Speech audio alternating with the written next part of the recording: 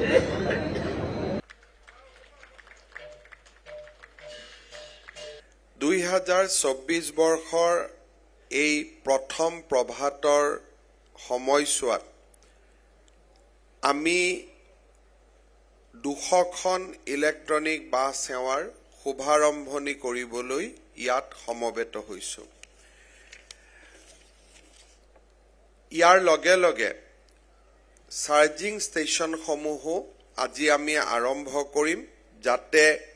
এটা ভৱিষ্যতমুখী পদক্ষেপৰ জৰিয়তে আমি নতুন বছৰটোক আদৰণি জনাব পাৰো। 2023 চনৰ 1 জানুৱাৰী দিনাখনো আমি গুৱাহাটীৰ ৰাইজক 100খন CNG বাছ উপহাৰ দি নতুন বছৰ আৰম্ভ কৰিছিলো আৰু একেটা পৰম্পৰা অব্যাহত ৰাখি এই বছৰ আমি 200খন EV বাছ বা ইলেক্ট্ৰিকেল বাছ গুৱাহাটীবাসী ৰাইজক উপহাৰ দি আমি নতুন বছৰ আৰম্ভণি কৰিব খুজিছো। সন্দেহ নাই যে সমগ্ৰ পৃথিৱীয়ে আজি আটাইতকৈ সন্মুখীন হোৱা ডাঙৰ প্ৰত্যাহ্বানটোৱে হৈছে জলবায়ু পৰিৱৰ্তন। আমি নতুন বছৰৰ প্ৰথম দিনটোত আৰম্ভ কৰা এই ব্যৱস্থাই স্বচ্ছ সেউজ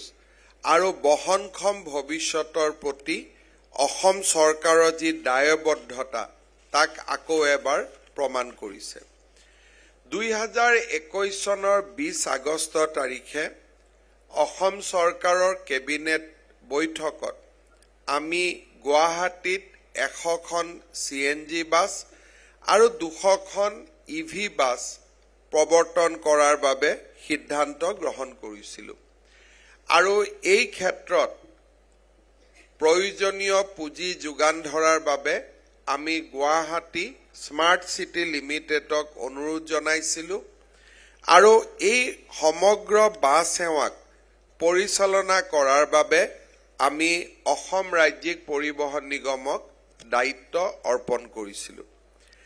আজি আমি শুভাৰম্ভ কৰিব বিচৰা এই অত্যাধুনিক 200 EV বাছৰ 100খন হাই ৰেঞ্জ আৰু 100খন লো ৰেঞ্জ অৰ্থাৎ এই সমগ্ৰ প্ৰক্ৰিয়াটো আমি গুৱাহাটী মহানগৰৰ ভিতৰত আৰু গুৱাহাটী মহানগৰৰ উপকণ্ঠ অঞ্চল দুইটাৰ বাবে প্ৰয়োজনীয় এটা হাইব্ৰিড সিস্টেম আমি প্ৰৱৰ্তন কৰিছো যাতে আমাৰ ইয়াতে হাই ৰেঞ্জ আৰু লো ৰেঞ্জ AC দুইটা বাছ সেৱা আমি আৰম্ভ কৰিব পাৰো। এই সমগ্ৰ আঁচনিখনৰ বাবে ৰাজ্য চৰকাৰে 261 কোটি টকা ব্যয় কৰিছে। এই বাছ সেৱা আমি গুৱাহাটী আৰু ইয়াৰ উপকণ্ঠ অঞ্চলত পৰিচালনা কৰিম। বিশেষকৈ গুৱাহাটী নগৰৰ মহানগৰৰ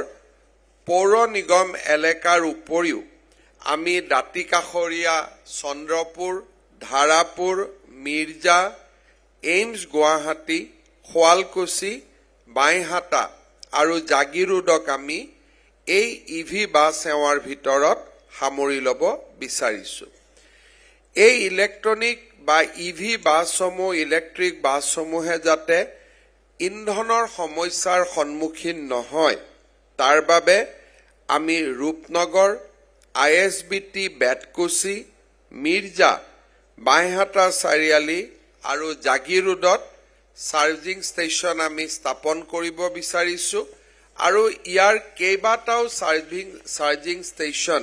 ইতিমধ্যে আমাৰ এক্টিভেট হৈছে বা আমি এই বাছসমূহৰ বাবে আমি ৰিচাৰ্জ কৰিব পৰাৰ সুবিধা আমি দিব পৰা হৈছো। এই অত্যাধুনিক বাছ সেৱাৰ লগত সুৰক্ষাৰ দৃষ্টিৰে ইনবিল CCTV থাকিব। বিভিন্ন সময়ত বিশেষকৈ মহিলাসকলক বাছত বিশেষকৈ পাব্লিক ট্ৰান্সপোৰ্ট ব্যৱহাৰ কৰিবলৈ যাওঁতে কেতিয়াবা মহিলাসকলে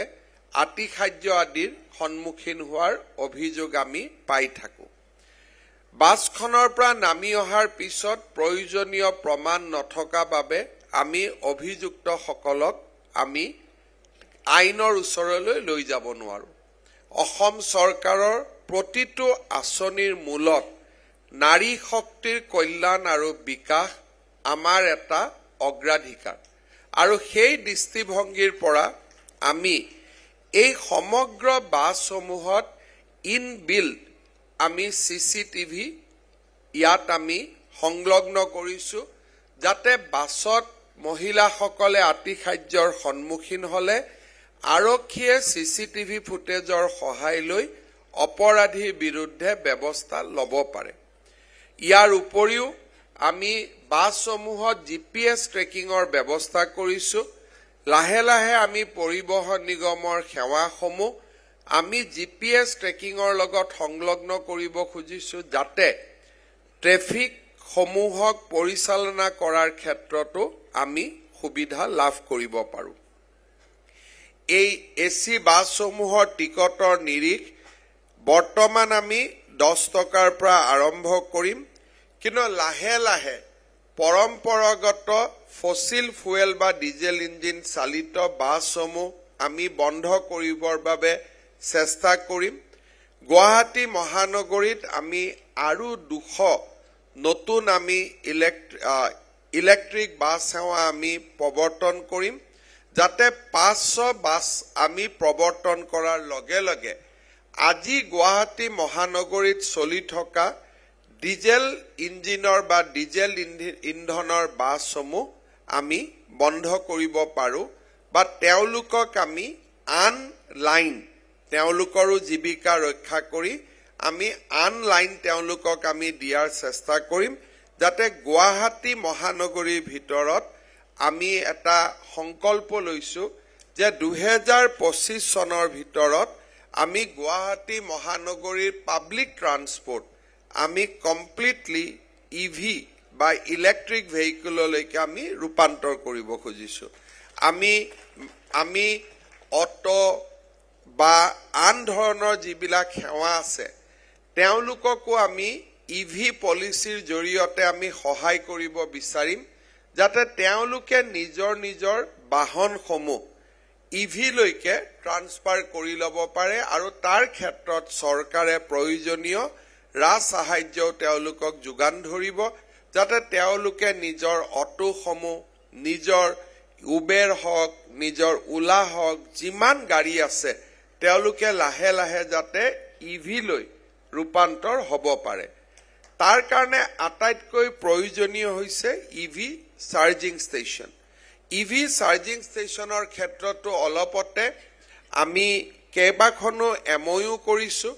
ব্যক্তিগত খণ্ডৰ প্ৰতিষ্ঠানসমূহে ইভি চাৰ্জিং ষ্টেচন স্থাপন কৰিব খুজিলে চৰকাৰৰ বিভিন্ন ইনফ্ৰাষ্ট্ৰাকচাৰসমূহ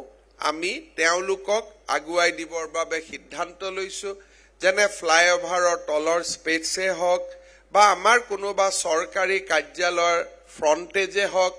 আমি বিভিন্ন স্থানত গুৱাহাটীত আমি ইভি চাৰ্জিং ষ্টেচনসমূহ আমি আৰম্ভ কৰিব খুজিছো আৰু গুৱাহাটীৰ মই পেট্ৰল ডিপোসমূহকো ইভি চাৰ্ভিং ষ্টেচন মই আৰম্ভ কৰাৰ বাবে আহ্বান জনাম আৰু যিমানে আমি ইভি চাৰ্জিং ষ্টেচন আমি কৰিব পাৰিম হিমান সোনকালে গুৱাহাটীক আমি ফসিল ফুয়েল মুক্ত এখন এটলিষ্ট পাব্লিক ট্ৰান্সপোৰ্টৰ ক্ষেত্ৰত ব্যক্তিগত গাড়ী যিয়ে নহওক কিয় পাব্লিক ট্ৰান্সপোৰ্টৰ ক্ষেত্ৰত আমি ফসিল ফুয়েল মুক্ত এখন মহানগৰলৈকে আমি যাতে ৰূপান্তৰ কৰিব পাৰো ভাৰতৰ কোনো মহানগৰে আজিলৈকে এই দৃঢ় সংকল্প ল'ব পৰা নাই Assam Guwahati can be first সিটি যদি আমি এটা প্ৰণালীবদ্ধভাৱে এই দিশত অহা 2 বছৰ আমি কাম কৰো অসম চৰকাৰৰ পৰিবহণ বিভাগক মই এই ক্ষেত্ৰত প্ৰণালীবদ্ধভাৱে কাম কৰাৰ বাবে মই আহ্বান জনাম যাতে খুব সোনকালে আমি গুৱাহাটীৰ পাব্লিক ট্ৰান্সপোৰ্টক আমি ফসিল ফুয়েল মুক্ত বা ডিজেল আদি ইন্ধন আমি ব্যৱহাৰ নকৰাকৈ আমি ৰাইজক পাব্লিক ট্ৰান্সপোৰ্ট আমি সুবিধা আমি দিব পাৰো শ্ৰদ্ধাৰ সুধী মণ্ডলী আমি এটা কথা সকলোৱে জানো যে মানুহক নিৰন্তৰ পৰিবহনৰ ক্ষেত্ৰত সুবিধা দিয়া প্ৰধানমন্ত্ৰী নৰেন্দ্ৰ মোদী ডাঙৰীয়াৰ এটা অন্যতম লক্ষ্য আজি আমি ইয়াতে নেশ্যনেল কমন মোবিলিটি কাৰ্ড এখন আৰম্ভ কৰিছো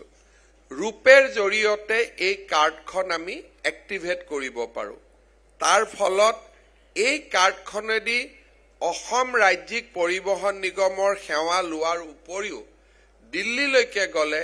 মেট্ৰো ৰেলৰো আমি সেৱা ল'ব পাৰো ইণ্ডিয়ান ৰেলৱেলৈকে গলে ৰেলৰ টিকেট কটাৰ ক্ষেত্ৰতো আমি সেৱা ল'ব পাৰো আৰু একেখন কাৰ্ড আমি ব্যৱহাৰ কৰি হোটেল বা আন বিভিন্ন অনুষ্ঠানত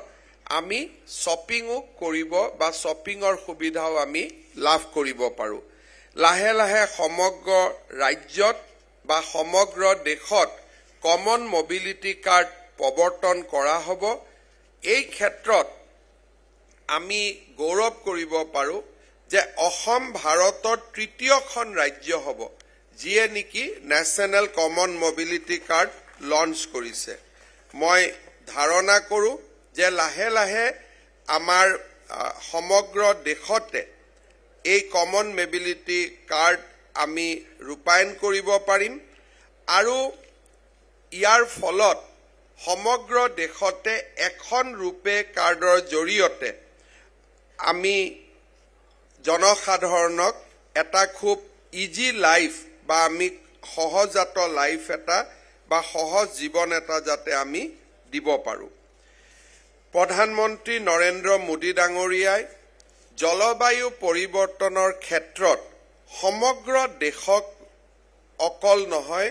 সমগ্ৰ বিশ্বক আজি নেতৃত্ব দিছে 2033 চনৰ ভিতৰত ভাৰতবৰ্ষই অজীৱাশ্ম শক্তি ক্ষমতাৰ 500 শক্তি জেনেৰেশ্যন বা পাৱাৰ আমি 500 গিগাৱাটলৈ বৃদ্ধি কৰিব খুজিছো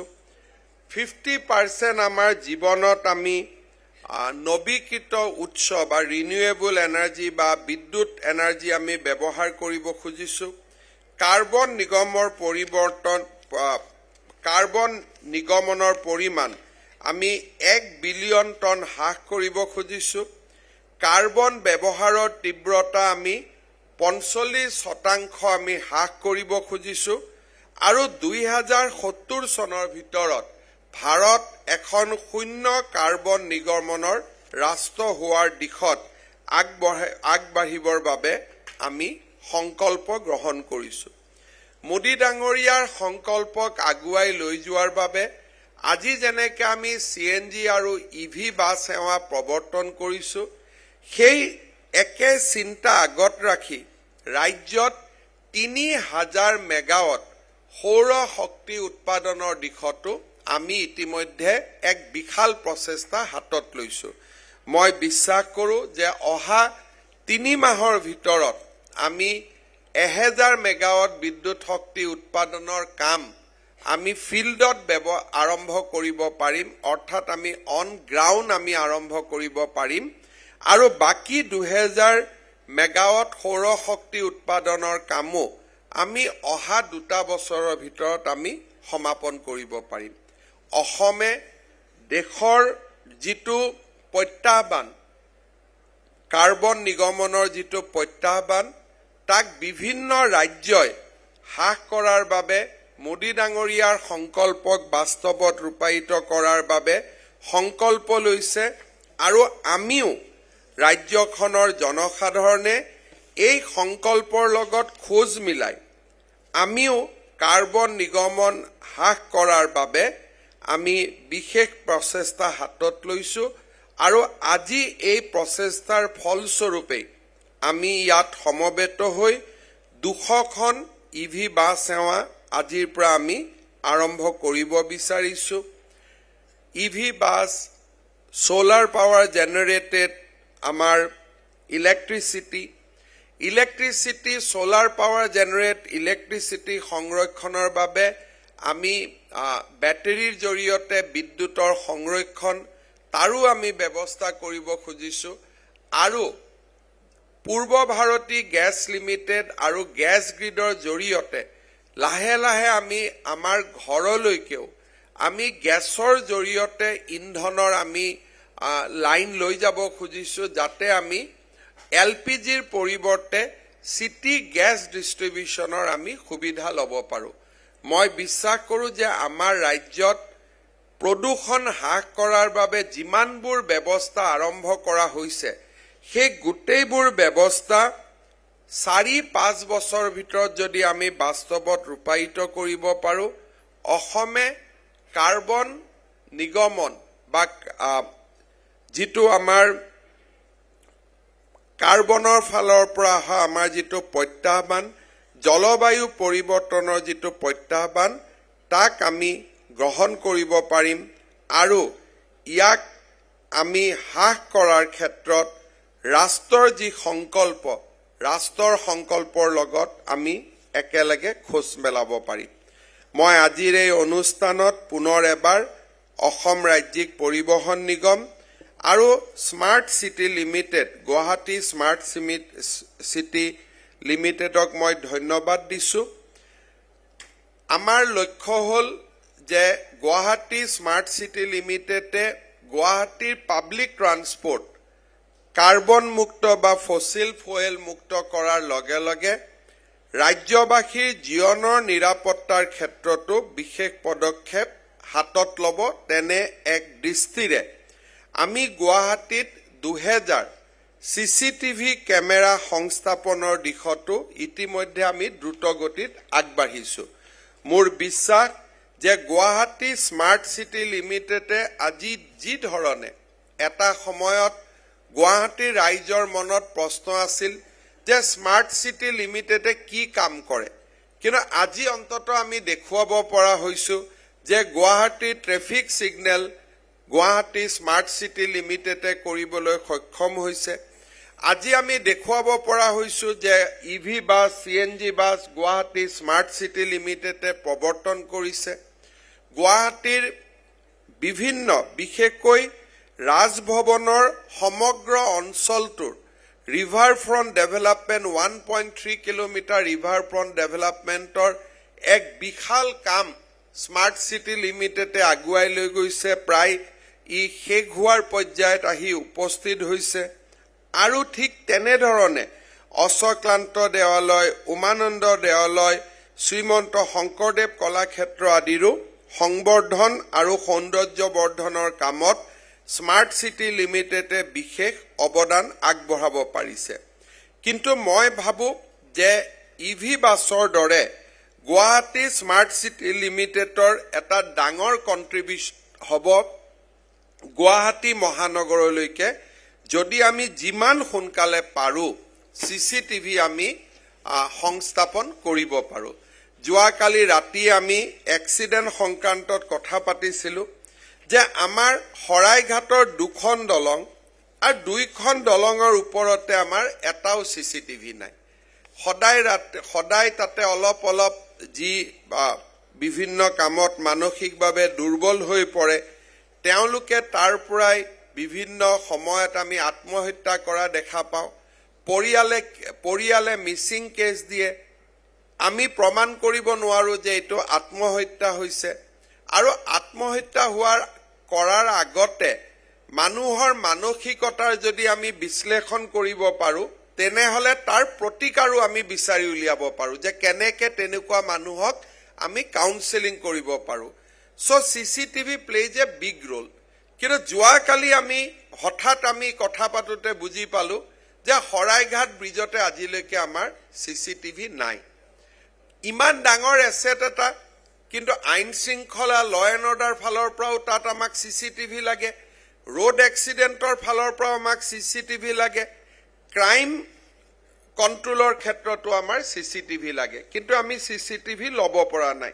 মই ভাবো যে স্মাৰ্ট সিটি লিমিটেডে 2024 চনত এটা সংকল্প হিচাপে লক টকা পইচাৰ কোনো অসুবিধা নাই চৰকাৰে সম্পূৰ্ণ টকা পইচা দিয়াৰ দায়িত্ব লৈছে যাতে আমি যিকোনো প্ৰকাৰে গুৱাহাটীত আমি সিসিটিভিৰ কাম আমি আৰম্ভ কৰিব পাৰো স্মাৰ্ট চিটি লিমিটেডৰ সমান্তৰালভাৱে আজি দিনটো পৰিবহণ নিগমৰ বাবেও আৰু আমাৰ ৰাজ্যৰ পৰিবহণ বিভাগৰ বাবেও এটা অতি গুৰুত্বপূৰ্ণ দিন মই ভাবো যে এই স্মাৰ্ট চিটিৰ জৰিয়তে পোৱা 300খন বাছ আৰু ভৱিষ্যতে পাব লগা 200খন বাছ আমি যদি ভাল কৰি পৰিচালনা কৰো অসম ৰাজ্যিক পৰিবহণ নিগম এটা শক্তিশালী সংস্থালৈ ৰূপান্তৰ হ'ব পাৰিব মই আজিৰ দিনটোত 2024 চনত এএছটিচিক আমি যাতে এটা নিজৰ ভৰিৰ ওপৰত থিয় হ'ব পৰা এটা সংস্থালৈ ৰূপান্তৰ কৰিব পাৰো তাৰ বাবেও মই আমাৰ পৰিবহণ নিগম আৰু পৰিবহণ বিভাগক মই আহ্বান জনাম পৰিবহণ বিভাগে আমাৰ ৰাজ্যৰ জল পৰিবহণৰ ক্ষেত্ৰতো বিশেষ ব্যৱস্থা হাতত লৈছে বিশেষকৈ গুৱাহাটীৰ গেটৱে ঘাটত আমি যেটো জাহাজৰ বাবে টাৰ্মিনেল নিৰ্মাণ কৰি আছো মই ভাবো যে সেই কামো খুব সোনকালে আমি সমাপ্ত কৰিম অহা 3-4 মাহৰ ভিতৰত তেতিয়া আমি গুৱাহাটীৰ জাহাজ সেৱাকো আমি খুব ধুনীয়াকৈ পৰিচালনা কৰিব পাৰিম আজি যদি আমি ব্ৰহ্মপুত্ৰ নদীখনলৈ চাওঁ ট্ৰান্সপোৰ্ট ইনল্যান্ড ওয়াটাৰ ট্ৰান্সপোৰ্টৰ ভাঙা ফুটা জাহাজ বিলাকে গুৱাহাটী মহানগৰীৰ নান্দনিক যেটো দৃষ্টি বা নান্দনিক যেটো ক্যাৰেক্টাৰ তাৰ ওপৰত প্ৰশ্নবোধক চিন আনি দিয়ে আমি ভাল বা জাহাজ লব পাৰো নে নাই বেলেগ কথা পুৰণা বেয়া জাহাজখিনিটো আমি অতৰাই দিব লাগে আৰু সেই জাহাজৰ পৰাই মানুহৰ ইনাৰ ড্ৰেছেছ আদি উলমাই থৈ দিয়া হয় বাহিৰৰ পৰা অহা টুৰিষ্ট বিলাকে মানুহে ব্ৰহ্মপুত্ৰখনৰ যেটো নান্দনিক সৌন্দৰ্য তাৰ 70% বাহিৰত থিয় হৈ থকা জাহাজ বিলাকে নোহোৱা কৰি দিয়ে মই বাৰে সদায় প্ৰশ্ন কৰো যে শুক্লেশ্বৰ মন্দিৰৰ পৰা ভৰলুলৈ ইমান সুন্দৰ স্থানটো কেতিয়াও ই জাহাজৰ গ্যাৰেজ হ'ব নোৱাৰে গ্যাৰেজ হ'ব লাগে যত মানুহে দেখা নাপায় মানুহে দেখা পোৱা জায়গাত গ্যাৰেজ কেনেকে হ'ব পাৰে মই ভাবো যে ট্ৰান্সপোৰ্ট ডিপাৰ্টমেন্টে সেই জাহাজখিনি অতৰাই পেলাব লাগে তাৰ পৰা যিমান সোনকালে পাৰে আৰু ভাল জাহাজ চৰকাৰৰ টকা পইচাৰ সমস্যা নাই নতুন আমাৰ জাহাজ টাৰ্মিনেল হ'ব স্টেট অফ আৰ্ট জাহাজ আমি আনি ৰখাব লাগে যাতে গধূলি সময়ত জুনেই বিচাৰে তেওঁলোকে যাতে ৰাতি নিখাৰ আহাৰ কৰিম ব্ৰহ্মপুত্ৰত ঘূৰিম ব্ৰহ্মপুত্ৰত যাম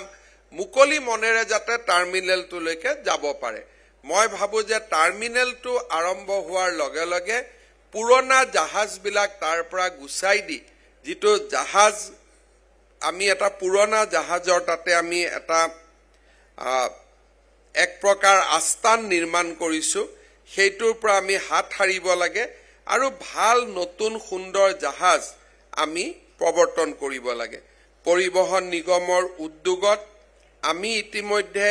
প্ৰায় 50টা কন্টেক্টলেছ সেৱা আমি আৰম্ভ কৰিছো যাৰ ফলত পৰিবহণ বা দ্বিতীয় কাৰ্যালয়ৰ লগত থকা দুৰ্নীতিৰ অভিযোগ প্ৰায় 80% কমি গৈছে মই পৰিবহণ বিভাগক অনুৰোধ কৰিম যে নতুন বছৰত আমি সংকল্প ল'ব লাগে যে অকল লাৰ্নাৰ লাইসেন্স নহয় কেনেকে আমি লাইসেন্সখনো চৰকাৰী অফিচত নহাকৈ পাব পাৰো যদি আমাৰ মোটৰ ভেহিকল ট্ৰেইনিং ইনষ্টিটিউট সমূহকে আমি লাইসেন্স দিয়াৰ পাৱাৰ আমি দিব পাৰো তেতিয়া মানুহে দ্বিতীয় অফিচত আহি লাইসেন্স ল'ব নালাগে আৰু ইয়াৰ কোনো প্ৰয়োজন নাই আমি যেনেকে গাড়ীৰ আগতে ৰেজিষ্ট্ৰেচন দ্বিতীয় অফিচৰ পৰা ল'ব লাগিছিল এতিয়া আমি ডিলাৰ সকলকে ৰেজিষ্ট্ৰেচন দিয়াৰ অধিকাৰ দিলো তাৰ পৰাটো আমাৰ কতো অসুবিধা হোৱা নাই বৰঞ্চ দুৰ্নীতিৰ পৰা আমি বহুতখিনি বাচিব পাৰিছো দুটা ক্ষেত্ৰত পৰিবহণ বিভাগে কাম কৰিব লাগে এটা হল ফিটনেছৰ বাবে আমি সৰকাৰি অফিচাৰক লগ পাব নালাগে fitness should B A specialised job ASTC এটা ফিটনেছৰ সেৱা আৰম্ভ কৰিব আইএসবিটিত কিন্তু অসমত প্ৰতিটো জিলাতে একোটাকৈ যদি আমি ফিটনেছ সাৰ্টিফাইড আমি সেন্টাৰ বনাব পাৰো মানুহে যেতিয়াই গাড়ী লৈ যাব ধুনিয়াকৈ ফিটনেছ দিব ফিটনেছ লৈ উলাই আহিব সৰকাৰি বিষয়ৰ লগত আমাৰ সম্পৰ্ক নাথাকিব তেনেকে অসমত প্ৰত্যেকটো স্থানতে আমি যদি মটৰ ভেহিকল ট্ৰেইনিং ইনষ্টিটিউটৰ যদি আমি লাইসেন্স দিব পাৰো তেওঁলোকে মানুহক গাড়ী শিকাব যদি গুৱাহাটী ইউনিভাৰ্চিটি ৰয়েল গ্লোবেল ইউনিভাৰ্চিটিয়ে যদি মানুহক পোষ্ট গ্ৰেজুৱেট পঢ়াৰ ডিপ্লোমা দিব পাৰে তেতিয়ালে গাড়ীৰ ড্ৰাইভিং লাইসেন্সখনৰ কাৰণে আমাক কোনো এনফোৰ্সমেন্ট ইন্সপেক্টৰ বা দ্বিতীয়ৰ আমাক প্ৰয়োজন নাই যদি বিজ্ঞান প্ৰযুক্তিৰ ডক্টৰেট যদি প্ৰাইভেট ইউনিভাৰ্চিটিয়ে দিব পাৰে তেতিয়ালে গাড়ীৰ লাইসেন্সখনো আমি নিজৰ জাগাতে নিজৰ স্থানতে যে পাৰ্ট অফ ড্ৰাইভিং কোৰ্স আমি পাব পাৰো যে 3 মাহৰ ড্ৰাইভিং কোৰ্স এটা 2 মাহৰ ড্ৰাইভিং কোৰ্স এটা ডিপাৰ্টমেন্টে বনাই দিয়ক ডিপাৰ্টমেন্ট এটা ৰেগুলেটৰী অথৰিটি কৰক সেই ৰেগুলেটৰী অথৰিটিটোৱে অসমত 100খন ড্ৰাইভিং ইনষ্টিটিউট দিয়ক আৰু ড্ৰাইভিং ইনষ্টিটিউটত সেই পাৰ্টিকুলাৰ কোৰ্সটো কমপ্লিট কৰাৰ পিছত আমি ড্ৰাইভিং লাইসেন্সখন পাব পৰাৰ ব্যৱস্থা আমি যদি কৰি পেলাও ই নিবনুৱাও সংস্থাপিত কৰিব কেবাখনো ইনষ্টিটিউট গড়লৈ উঠিব আৰু ব্যুৰোক্ৰেটিক ৰেড টেপিজিমটো নোহোৱা হ'ব এতিয়া মানুহে প্ৰশ্ন কৰিব যে পৰিবহন নিগমৰ কি কাম পৰিবহন নিগমৰে যথেষ্ট কাম থাকে যে আমি ৰাস্তাত চাম যে ফিটনেস নোহোৱা গাড়ী আছে নেকি আমি ৰাস্তাত চাম যে ড্ৰাইভিং নোহোৱা মানুহে কোনোবাই গাড়ী চলাইছে নেকি আৰু যোৱা মাৰ্চ মাহত যেনেকে আমি 37% ৰোড এক্সিডেন্ট কমাব পাৰিছো যদি প্ৰতিটো মাহতে পৰিবহন নিগম সচেষ্ট হৈ থাকে অসমত ৰোড এক্সিডেন্টটো কমি যাব কামৰটো আমাৰ কোনো অভাৱ নাই যি কাম আমাৰ নহয় সেই কাম আমি কৰি আছো আৰু যি কাম আমাৰ হয় সেই কাম আমি কৰা নাই আমি ড্ৰাইভিং লাইসেন্স দিও মন্ত্ৰীয়ে ফোন কৰি দিয়ে যে বড়া অমুক গৈ আছে লাইসেন্সখন দি দিব আমিতো পৰীক্ষাও নলও ধুনিয়াকৈ লাইসেন্সখন দি দিও কিন্তু যদি এটা প্ৰপাৰ ড্ৰাইভিং ইনষ্টিটিউট থাকে তেলটা 3 মাহ নপঢ়িলে বা 2 মাহ নপঢ়িলে তো লাইসেন্স নাপাব গোটেই সিস্টেমটো আমাৰ ধুনিয়া হৈ যাব মই ভাবো যে পৰিবহন নিগমে ফিটনেস আৰু লাইসেন্সৰ ক্ষেত্ৰত দ্বিতীয় অফিসত মানুহ অহাটো বন্ধ কৰিব পাৰিলে ৰাইজে চৰকাৰখনক এটা খুব সহজ লব্ধ হিচাপে চৰকাৰৰ সেৱা লাভ কৰিব পাৰিব আৰু 2024ত মই স্মাৰ্ট সিটি লিমিটেডক বিশেষ এটা কাম দিলো যে গুৱাহাটী সিসিটিভি কমপ্লিট হ'ব লাগে ট্ৰান্সপোৰ্ট ডিপাৰ্টমেন্টক মই এটা কাম দিলো যে লাইসেন্স আৰু ফিটনেসৰ কাৰণে কোনেও যাতে দ্বিতীয় আৰু এনফোৰ্সমেন্ট ইন্সপেক্টৰ বা এমভিআই তেওঁলোকক যাতে লগ পাব নালাগে এই তিনিটা কাম যদি আমি কৰিব পাৰো মই ভাবো যে আজিৰ দিনটো আমাৰ 2024ৰ সংকল্প বহু পৰিমাণে আমাৰ পূৰণ হ'ব পুনৰ এবাৰ দুইটা বিভাগকে তেওঁলোকৰ সুন্দৰ কামৰ বাবে ধন্যবাদ দিছো যোৱা গোটেই মাহ পৰিবহন মন্ত্ৰী পৰিমল শুক্লবৈদ্য ডাঙৰীয়াই ৰোড সেফটিৰ ওপৰত সমগ্ৰ ৰাজ্যখন ভ্ৰমণ কৰিছিলে নিজে ফিল্ডত আছিল আৰু আজি আমি তাৰ সুফল পাইছো যে মাৰ্চ মাহত ডিসেম্বৰ মাহত 37% এক্সিডেন্ট কমি গৈছে জানুৱাৰী মাহত আমি যোৱা বছৰ 250 মানুহ ৰোড ট্ৰেফিক 31 ডিসেম্বৰত আমি ভাল কাম কৰাৰ পিছত জানুৱাৰীটো আমি এৰি দিও মই এবাৰ আশা কৰিম যাতে জানুৱাৰীত সমানে যদি আমি ভিজিলেন্স ৰাখো আৰু ডিসেম্বৰ জানুৱাৰীত যদি এক্সিডেন্ট কমি যায় সম্পূৰ্ণ বছৰটোৰ ষ্টেটিষ্টিক্স হি ডেফিনেটলি আমাৰ ফেভাৰত আহিব আৰক্ষী বিভাগ আৰু মই ট্ৰান্সপোৰ্ট ডিপাৰ্টমেন্টক অনুৰোধ জনাম জানুৱাৰী অসমৰ কাৰণে 31 ডিসেম্বৰতকৈ বেছি ইম্পৰ্টেন্ট জানুৱাৰীত আমাৰ পিকনিকবোৰ হয় জানুৱাৰীত কোৱলি থাকে জানুৱাৰীত মাঘ বিহু হয় গতিকে জানুৱাৰীটো যাতে আমি পৰিবহনৰ এনফোৰ্সমেন্ট আমি যথেষ্ট কৰিব পাৰো তাৰ বাবে আহ্বান জনাম মন্ত্ৰী অশোক সিংহাল ডাঙৰীয়াকো স্মাৰ্ট সিটি লিমিটেডৰ এই বদন্যতাৰ বাবে মই অভিনন্দন জনাম আৰু স্মাৰ্ট সিটি লিমিটেডৰ সিসিটিভিৰ কাম ফেৰা এই বছৰটোত সমাপন কৰাৰ বাবে মই তেখেতৰ জৰিয়তে বিভাগক আহ্বান জনাম আজি নতুন বছৰ অসমৰ ৰাইজৰ আমি সমগ্ৰ মন্ত্ৰী সভাৰ সদস্যসকল ইয়াত আজি সমবেত হৈছো খুব সম্ভৱ বিমল বৰা ডাঙৰীয়াক বাদ দি আমি গোটেইবোৰ ইয়াতে আছো আজিৰ এই সুন্দৰ মুহূৰ্তত 2024 বৰ্ষটো যাতে অসম মন্ত্ৰীসভাৰ প্ৰতিগৰাকী সদস্য মুখ্য সচিবকে আদি কৰি বিষয়া কৰ্মচাৰী সকলোৱে আমি জনসেৱাত নিজক উৎসৰ্গা কৰিব পাৰো 2024 বৰ্ষটোক অসমৰ প্ৰগতি আৰু অসমৰ ভৱিষ্যতৰ যি আমাৰ সংকল্প সেই সংকল্প বাস্তৱত ৰূপায়ণ কৰাৰ দিশত আমি যাতে আৰু অধিক কাম আমি কৰিব পাৰো 2024 চনৰ প্ৰতিটো দিন প্ৰতিটো সময় আমি যাতে ৰাজ্যবাসীৰ সেৱাত নিজকে আমি এক প্ৰকাৰ ক'ব গ'লে উৎসৰ্গা কৰিব পাৰো তাৰ বাবে অসমবাসী ৰাইজৰ মই আশীৰ্বাদ বিচাৰিছো অসমবাসী ৰাইজৰ মংগল কামনা কৰিছো 2024 বৰ্ষই প্ৰতিটো পৰিয়াল প্ৰতিজন ব্যক্তিৰ জীৱনলৈ এটা ইতিবাচক পৰিৱৰ্তন আনক প্ৰগতি শান্তি আৰু সকলোৰে জীৱনলৈ সুখ সমৃদ্ধি কঢ়িয়াই আনক সুখ সমৃদ্ধি অব্যাহত থাকক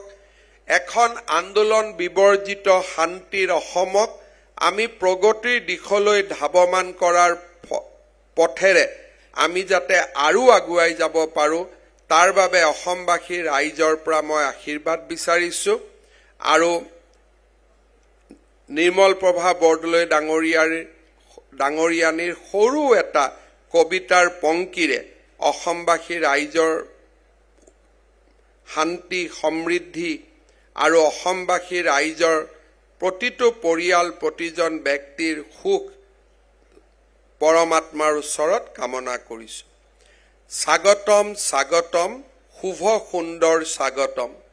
স্বাগতম পৰম জীয়ন আজেয় শক্তি গায়ত্ৰী প্ৰাণত আমাৰ আজি বজাও পাঞ্চজন্য পূৰ্ণ হক পোহৰেৰে ধৰা আতৰি পৰক শূন্য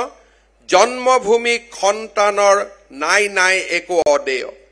সমবেত প্ৰাৰ্থনা আজি অসমতো সদ্গময় সমস্বৰৰ প্ৰাৰ্থনা তমসু জ্যোতিৰ্গময়